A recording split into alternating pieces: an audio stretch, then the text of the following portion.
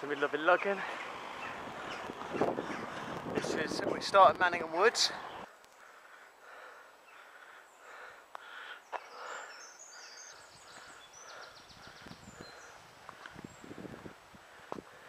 The path comes out through the churchyard here in Illogan, and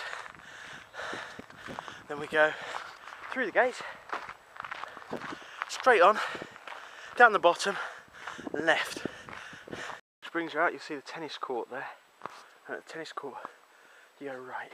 That takes you down through the woods to Portreath.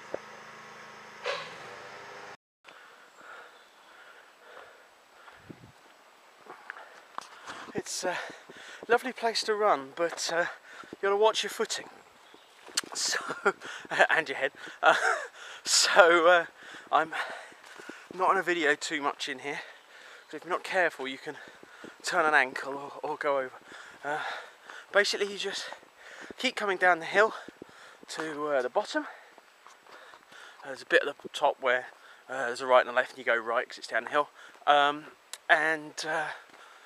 When you get to the bottom, you just cross over the water here and flat for a little bit, and then just uphill up into Portreath, and then you can pretty much see the sea. Just got to cross over the water just here.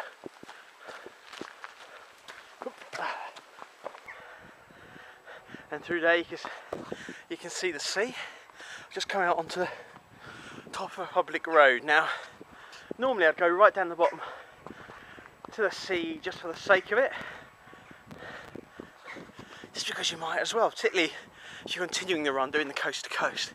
It's nice to be right by the water at both ends, but because I've sort of acquired the dog, I'm going to keep my time on the public roads to a minimum, so I get him on the lead, which is not fun for running, and we'll get him across the main road at the bottom and pick up the coast to coast trail.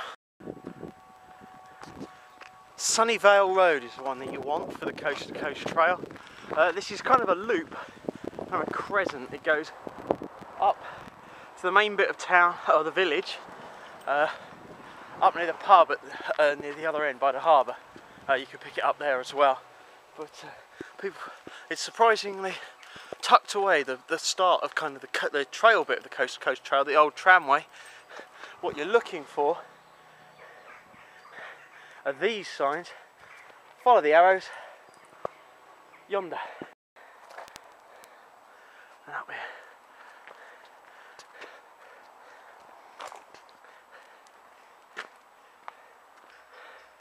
Just watch out for this bit.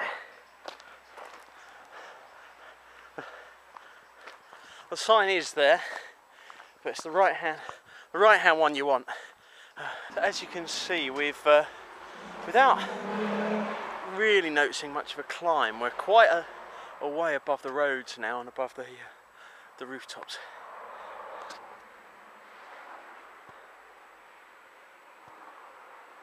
Along the embankment, this is still the path that the old mining trams used to take to Portreath. Way back when. There's not much evidence of the actual tram tracks now, but this is the way they came. By the village of Wheal, which is over there behind that hedge somewhere. And now we're off the road again on a bridle way, as you can tell. And this goes all the way to Devon, which is kind of on the south coast. But this is a nice run. I don't need that many miles today. Somehow I'd have to get home. So I will do that bit and show you that another time. But today I'm going to go to a bit of an explore. So we'll see what we can find. That's, I think that's Wheal Peevor over there. With Cornwall in the background, it's Wheal Peevor, which was, I think there's a group of 3 engine houses. The arrangement of them is quite unique, and they restored them so people could have a look round. Cost of 875 grand. But it's very nice. I'll see if we can find my way over there and might have a look.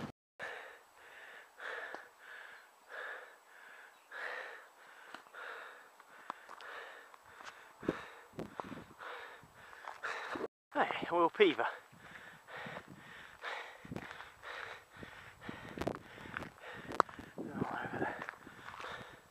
Let's go and have a look. This is the Stamps house.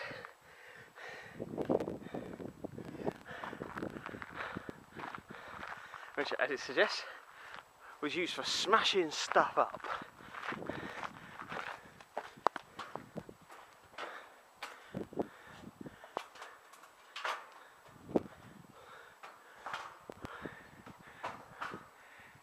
This is pretty cool.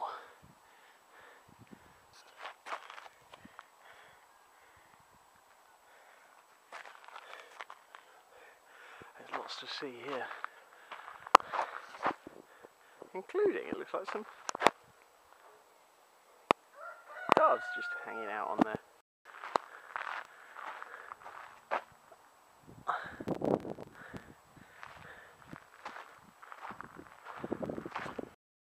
Hey dude.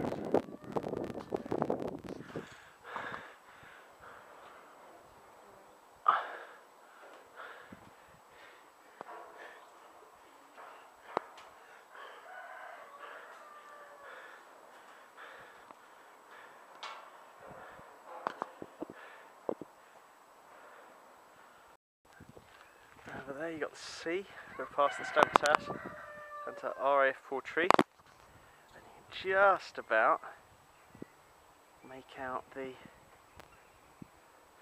valley that we ran down earlier, down to Portreath that way. And this is the winding house.